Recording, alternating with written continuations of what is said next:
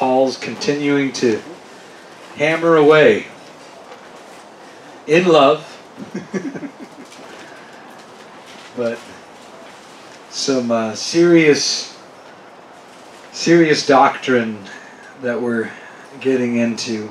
Somebody once said Galatians is like an abbreviated or more brief version of the book of Romans.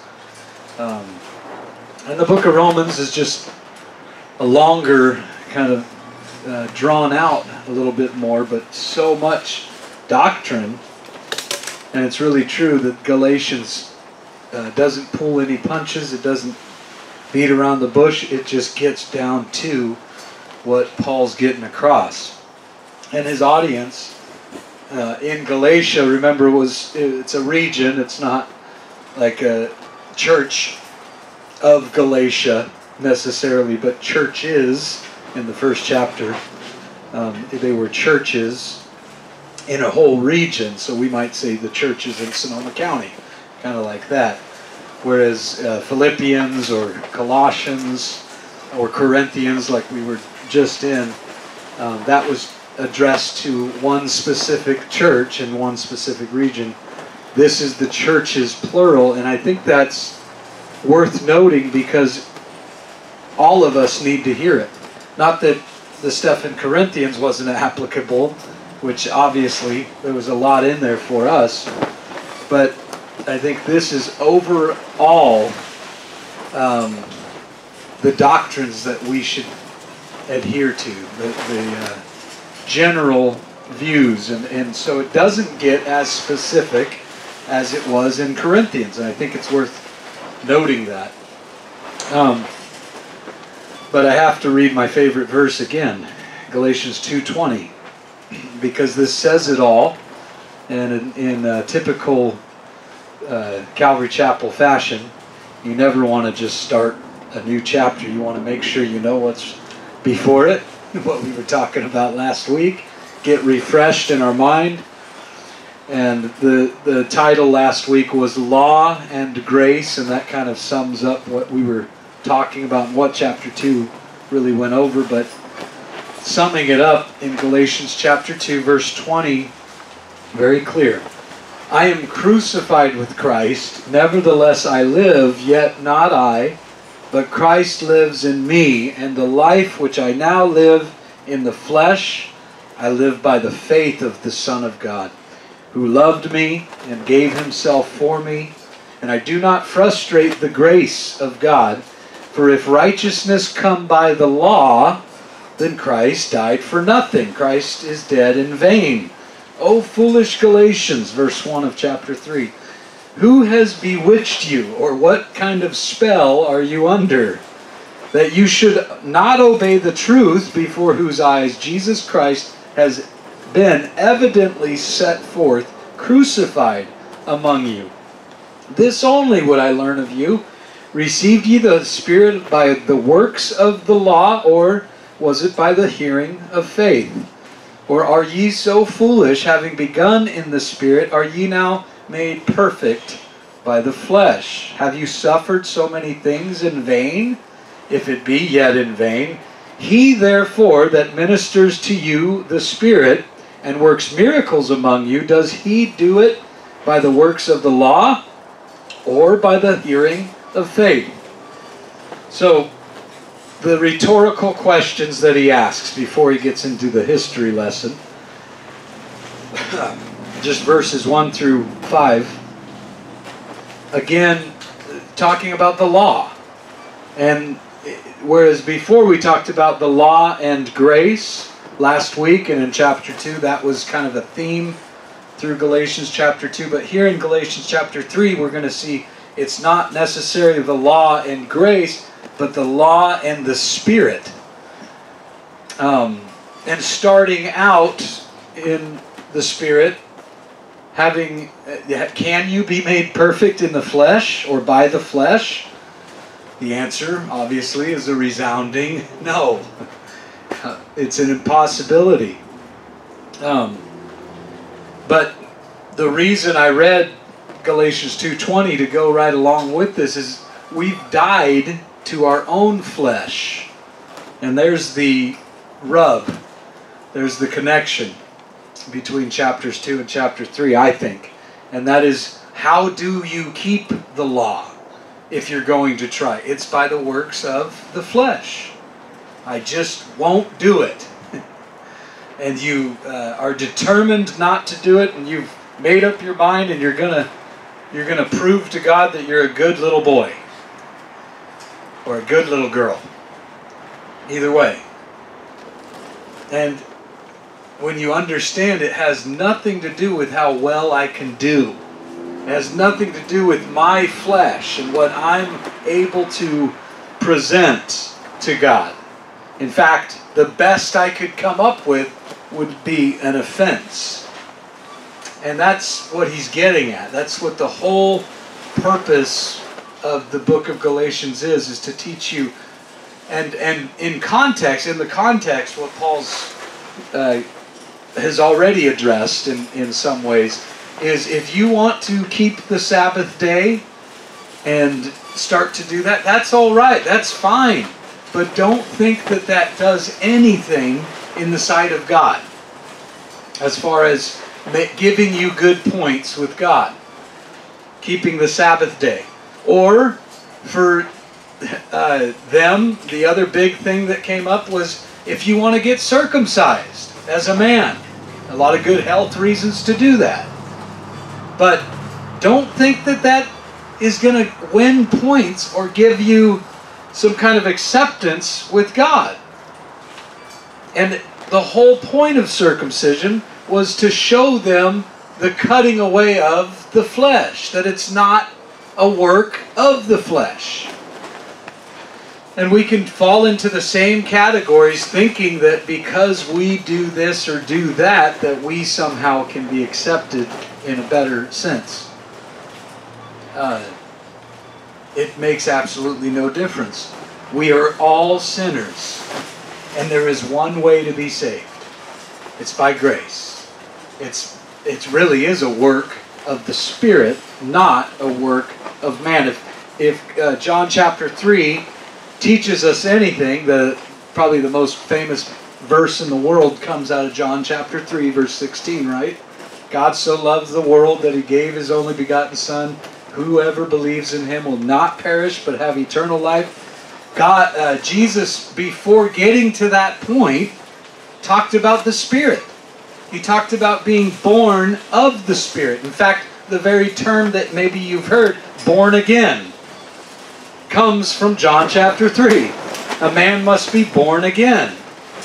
Otherwise you cannot get into heaven. Jesus did not say a man must be circumcised, or a man must keep the Sabbath day holy, or a man has to bring sacrifices by this, and observe all of the law, all of the 10 commandments and everything up there. Everything that they had in their history. And the person he's talking to in John chapter 3 was a teacher of the law. He knew the 10 commandments well. He knew all of that. And Jesus was appalled. Jesus was amazed and really was kind of like, you're teaching people about the law and you have no idea what the Spirit is? And people can be brought up in church. They can be taught the 10 Commandments. They can start to think they need to keep those things. And you could read through this book, and it's totally a dead kind of ritual, just a text that you're reading without the Spirit. The Spirit makes it alive. The Spirit gives life. The law, the letter of the law, kills. It destroys. It makes us frustrated. As in the flesh, because there's no way I can keep it. There's no way we can keep it. So do we just discard? Do we just do away with? No, because I would not know the beauty of the Spirit. I would not know the incredible grace of God if it weren't for Leviticus, the law. If it weren't for what we're studying through currently. And it's God's Holy Spirit coincidence, if I'll use that phrase carefully. It's God's Holy Spirit by His divine appointment that we happen to be in Galatians as we're going through Leviticus on Sunday mornings. Because you read through Leviticus and you start to think, hey, maybe we should get back to some of these laws and keeping the law. It's a reaction, it's a desire of our flesh to want there to be rules that we can follow. And that makes me a good man, a good woman before God. That on that day I can, put before Him all of my church attendance, all of the money I gave to church over the years. I can lay that out, and somehow that's gonna do anything. Galatians is gonna knock and pop that bubble pretty clear. That's what I love about the book of Galatians. The answer again is absolutely not. We do not be, verse 3, we are not made perfect by the flesh. And the idea is, are you growing? Are you being made mature? Because none of us will ever arrive at perfection, but it's never going to be a work of the flesh.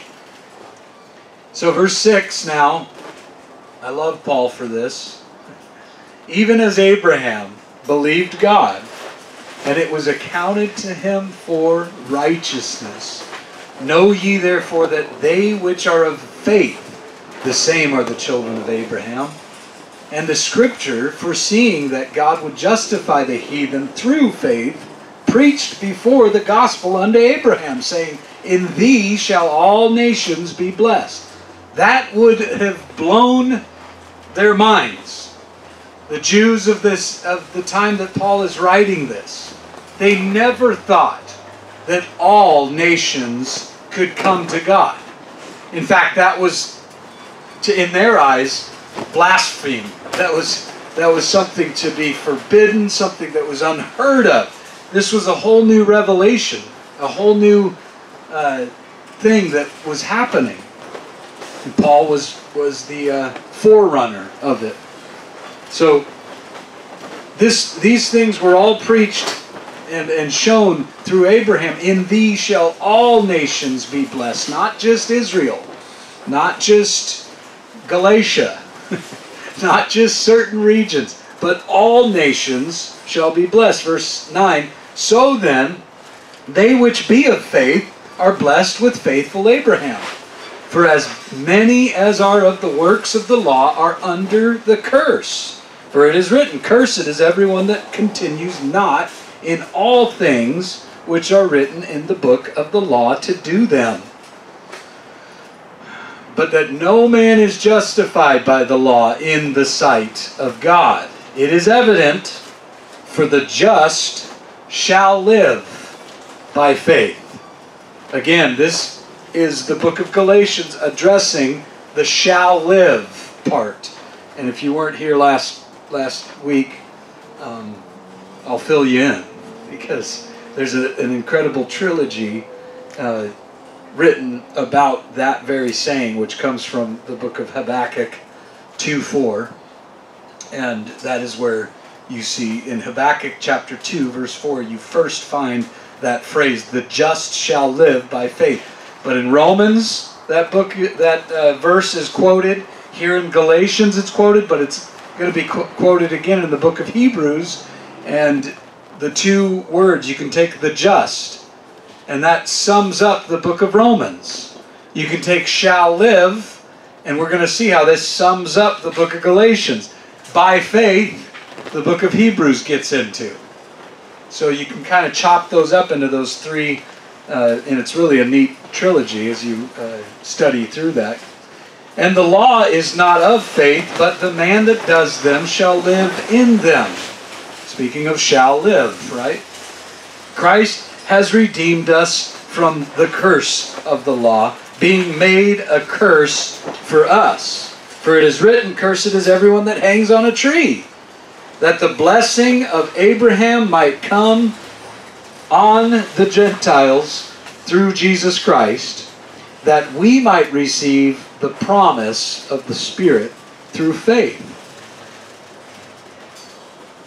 And he goes on about Abraham. Verse 15, brethren, I speak after the manner of men, though it be but a man's covenant, yet if it be confirmed, no man disannulleth or adds thereto. No one can take away or do away with it or add to it. Now to Abraham, verse 16, and his seed were the promises made. He saith not, and to seeds, as of many, or plural, but as of one, singular, and to thy seed, which is Christ. And this I say, that the covenant that was confirmed before of God in Christ, the law, which was 430 years after, cannot disannul. That it should make the promise of no effect. The law does not outweigh the promise. For if the inheritance be of the law, it is no more of a promise. But God gave it to Abraham by promise. Wherefore then serves the law? Why does the law exist? It was added because of transgressions, till the seed should come to whom the promise was made. And it was ordained by angels in the hand of a mediator. Now a mediator is not a mediator of one, but God is one. Is the law then against the promises of God? God forbid, certainly not. For if there had been a law given which could have given life, verily righteousness should have been by the law. But the Scripture has concluded all under sin, that the promise by faith of Jesus Christ might be given to them that keep the law. No, it doesn't say that, does it? At the end of verse 22. The promise by faith of Jesus Christ might be given to them that believe. That's a key. That you might highlight that. That is a key for you and I. But before faith came, verse 23, we were kept under the law, shut up unto the faith, which should afterwards be revealed. And here's a key verse to get to know. Therefore, the law was our schoolmaster, or literally a tutor, to bring us to Jesus Christ, that we might be justified by faith. But after that, faith is come, we are no longer under a schoolmaster. For ye are all the children of God by faith in Christ Jesus. For as many of you as have been baptized into Jesus Christ have put on Christ. There is neither Jew nor Greek, there is neither bond nor free, there is neither male nor female. For ye are all one in Christ Jesus. And if ye be Christ, then ye are Abraham's seed, and their heirs according to the promise. So there you have it. The history lesson by Paul. And what is interesting is that the Pharisees, and even Paul would have known, they always went to Moses. They looked to Moses. Even when they talked to Jesus and tried to convince followers of Jesus to keep the law, they went to Moses.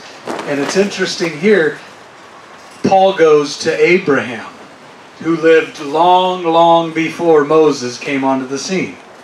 In fact, Moses just wrote down the law.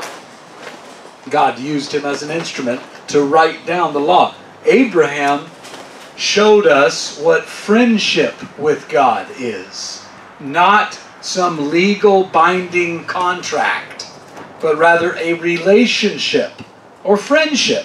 In fact, Abraham is called, the Scripture calls him a friend of God. I thank God that the Scripture calls him that, because if Abraham can be his friend, there's hope for all of us.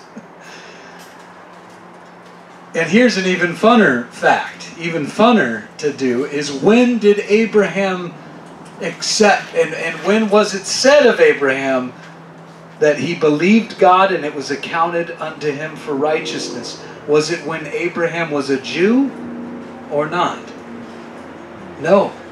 Abraham was a Gentile. This is why the Pharisees would point to Moses so often. This is why they steered stayed away from this whole issue because the fact of the matter is God called a Gentile out of the Ur of Chaldees and brought him in and made him righteous long before Genesis 17, I think it's chapter 17, where Abraham goes through the circumcision, the rite of circumcision. God makes him do that and makes him a Jew. And he becomes the father of the nation. But it's interesting, and the Holy Spirit kind of goes out of his way to make sure that he's accounted righteous in God's sight long before any of the law is ever written.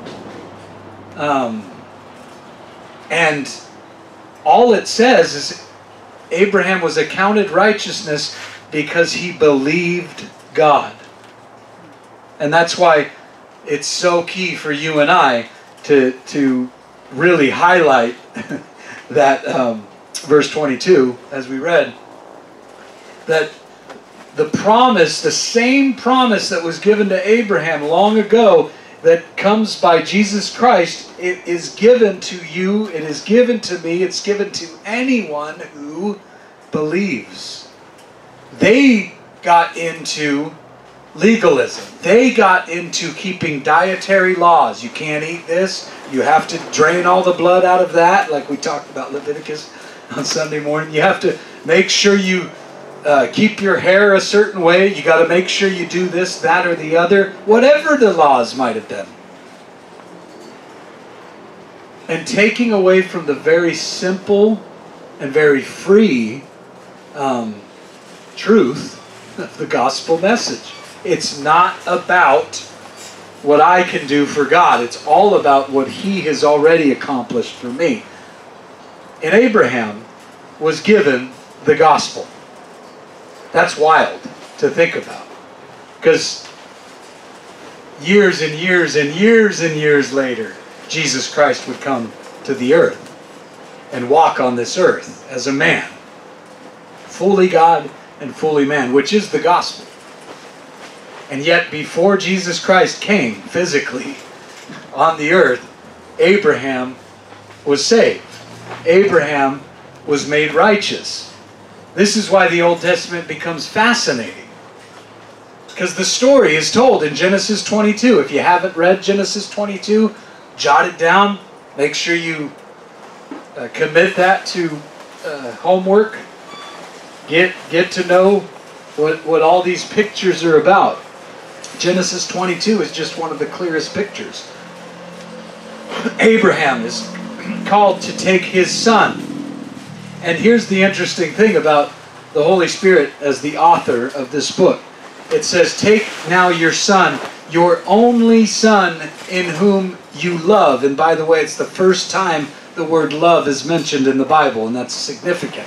Anytime you see something in the Bible mentioned for the first time, take note, because that's huge. And the first time love is ever mentioned, it's in this story, Genesis 22, of Abraham taking not, in our sight, not by the flesh, his only son, because we've read the story. Good Bible students have. Did Abraham have one son? That was a question. He had two. He had two sons. Oh yeah, I forgot about Ishmael. The mistake. The one that Sarah had a bright idea. You know, I'm getting old, you're getting old, Abraham. Here, take this, my handmaid. And no argument from Abraham, by the way. All right, duh. Goes that way. She gets pregnant. They have their first child is called Ishmael. Interesting, God does not even acknowledge that. Why? Because that whole thing with Sarah having the bright idea and saying to Abraham, we can get pregnant another way, was a work of the flesh. It was something we might do. Same kind of thing. Let's help God out. I think He's told us these promises, but in other words, I don't believe them. I think we need to help Him out a little bit. And the whole story is there for you and I to teach us what it means to believe. And God says now, take your son, your only son, Isaac, in whom you love, and kill him. Now, God has a problem. Because God told Abraham before making that declaration to take your son, your only son Isaac, and kill him on the mount, sacrifice him on the mount. God has a problem because he had told Abraham, through your seed, that is Isaac, the promised son, all nations would be blessed. And so Abraham said, I believe you, and if he dies, that's your problem, God. It's not mine. In other words, Abraham believed that Isaac could be raised from the dead. In fact, the book of Hebrews tells us that, if you think I'm just reaching. In Hebrews 11, it has the greatest commentary, what's called the Hall of Faith, better than any Hall of Fame anywhere, where you have the stories of Abraham, of Sarah, of all that believed God, and all that came before. And we know how Abraham was not killed on that mount, and that God declared, I will provide myself a sacrifice. Interesting phraseology again. Not I will provide for myself, but rather I will provide myself the sacrifice. In other words, I myself will be the sacrifice. And on that same mount, thousands of years later, Jesus Christ would suffer and die on a cross. Again, all of these things is what Paul knew, and it's what we should be reminded of, because it goes on.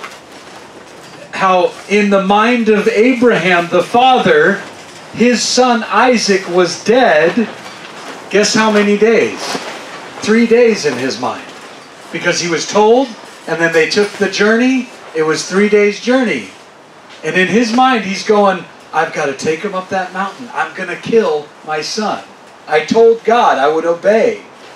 I'm going to do it. And in his mind, his son is dead for 3 days. And yet, he's risen on the third day. That's not all. When they come down the mount, in Genesis 22, it says, Abraham came and returned, because there were 2 young men that traveled with them. And it says, Abraham came down and returned to the 2 young men, and they took their journey. They went their way. And people read that and they just assume, and rightfully you assume, Isaac's with them. And he was. But the text does not say that. And what's interesting is the question arises, where's Isaac? Ever since he's been up on that mountain and suffered and died, the typology again of Jesus Christ. The next time you see Isaac's name, his person that's mentioned in the Bible, in Genesis, he's seen being introduced to his bride. And they come together beautifully. When Jesus went, last time Jesus was seen, it was the cross, the scene, the ascension. When will he come again, we all say. When he's united, when he's finally comes to meet the bride. And that's without even getting into who Abraham's eldest servant, who's a picture, his name, we're given his name Eliezer, which means comforter.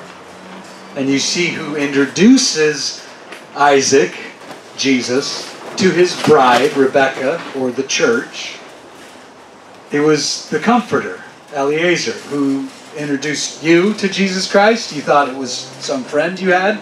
It was the Holy Spirit, who's called the Comforter. This stuff is fascinating. It's incredible when you really understand every name, every omission, everything that's not like Isaac's name not being mentioned for chapters has significance. 66 books written by 40 different authors. It takes much more faith to think that this was all a work of some human that put this all together. In fact, it's totally an impossibility. It's completely an impossibility. And so Abraham being preached, and rather Abraham being shown the gospel, being given the promise, the same is given to you, to me, who believe, not who read their Bible 7 times through, not who say the sinner's prayer. In fact, the only reason we're given the 10 Commandments, the only reason the law exists, is to point you to Jesus Christ. This is why, when I'm going through a book of like Leviticus, or when we were looking at Exodus and the tabernacle, all of those things are so boring unless Christ is the center. Then it becomes exciting, because it's what it was intended for. The scriptures tell us. The reason for all of these laws, the reason for all of this stuff that we go through and look at and study, is to point you, is to point me to Jesus Christ. Because there is nothing apart from Him. There is no life. There is no goodness. There is no eternity. Talk about depression. Apart from Christ, it's just death. It's just sin and lawlessness and all kinds of bickering and arguing and debating and just confusion. The enemy is the author of confusion. I love Galatians 3:28. I like 23 too, but 28. Galatians 3:28. I've always committed that to memory. I really have. Because there can be, some are rich, some are poor, some are slaves, bondmen, some are free men. Some are male and some are female. But I love that we can all be one in Christ Jesus. We cannot be one under a certain president. We can never be one. We know this as a fact. We've been trying for centuries as Americans, and before that they've been trying all over the world to fulfill, to come up with this unity, to somehow really make it so that we all get along. Why can't we all just get along? Everyone, remembers. It's because there's no, it's only those two most important words in the Bible, in the New Testament especially, in Christ. It's the only way someone could be made free. It's the only way that some people could be in the same room together. It's because it's in Christ. It really is incredible when you understand and stop and think. It doesn't matter. And this was radical. It still is radical in many cultures. To say that male and female are the same? We're spoiled here in America because we've been, for a long time now we've known that. And it's only because of Jesus Christ and His work that is a thing today in America. People don't realize that. They want to say it's because of Hillary. No. It's because of the work of Jesus Christ. It really is. It's the founding fathers. It's what this nation was founded on, came because of that. All the freedom that we enjoy, and it's being taken little by little. We learned, we just read that on Sunday night in Ecclesiastes.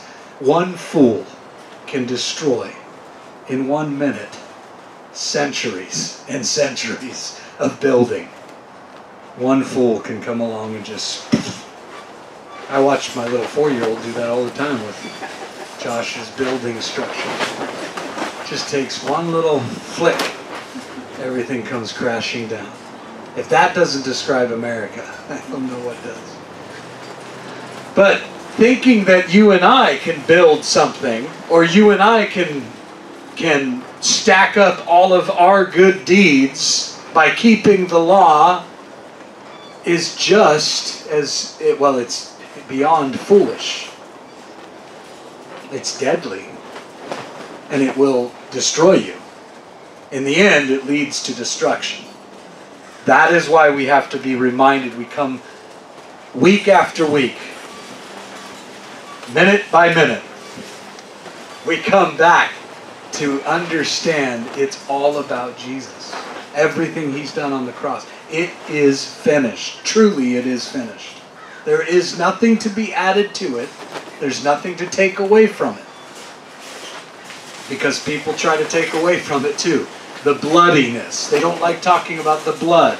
The blood. But it's all because of the blood that we can be one in Christ. Nothing can be taken away, nothing can be added to. That is what Christianity is. That's what it means to be a Christian. It's to be obsessed, really, with Jesus Christ and what He's done. And to kind of just be unimpressed with anything that man does. The work of man, the work of the flesh. It's silly. It really is. In fact, Isaiah takes it a step further. He says it's not silly, it's filthy. And in fact, the biggest insult you can do is think, I'm a pretty good person. And yet, we see that happening especially in the Christian church. It creeps in all kinds of ways to say, I'm pretty good. Deep down inside, I'm an okay guy. Are you kidding me? Show me in the Bible where it says that. Because where I read, it says the heart is deceitful and it's desperately wicked. Who can know it? I, the Lord, I alone, saith the Lord, test and try the heart. No one else. They can pretend to know it, but it's deadly. It's wicked. In fact, only one thing can repair the heart. The problem that we've had from the beginning, and that's sin. Again, it's Jesus Christ. It's Jesus Christ. Nothing more, nothing less. On Christ, the solid rock I stand. All other ground is sinking sand. All other ground. But I paid for that class. All other ground. But I gave money to make sure I was a member. All other ground. But I was baptized by that guy. That all other ground. The only thing that we should stand on is Christ and the finished work of Jesus. Father, thank you for your work on the cross. How it is finished. And Lord, that we don't need to add anything to it. In fact, if we try or attempt to add anything, it ends up being